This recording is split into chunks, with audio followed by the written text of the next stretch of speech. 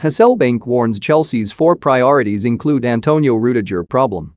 Chelsea must be wary of allowing the delicate situation around their defenders' contracts to escalate in the new year, according to Jimmy Floyd Hasselbaink.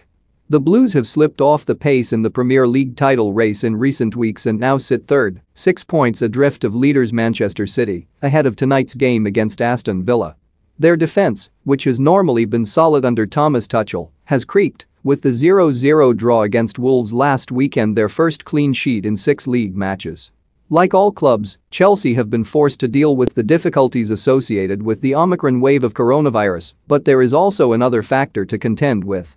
As things stand, Antonio Rudiger, Andreas Christensen, Thiago Silva and Cesar Azpilicueta are all set to be out of contract with Chelsea on July 1. Although the quartet's contractual situations are all different, the fact that they are all first-team defenders could be viewed as an issue for Tuchel.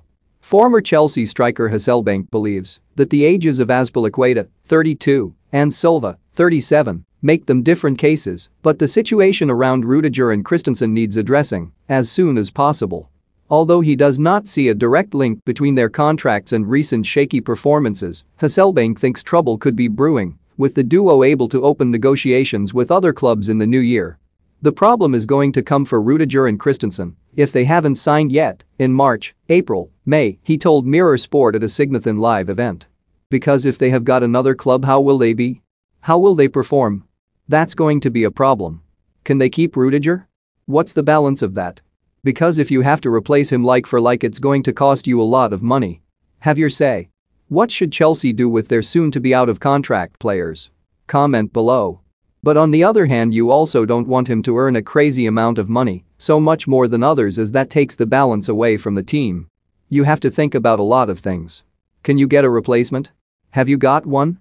Is it someone who can come through the youth setup? Is it someone you're going to buy and develop?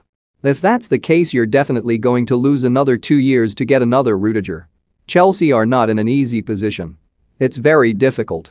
And Rudiger is in a better position because he just plays his football to the best of his ability, and he's going to end up choosing the best thing for him, and that might end up being Real Madrid.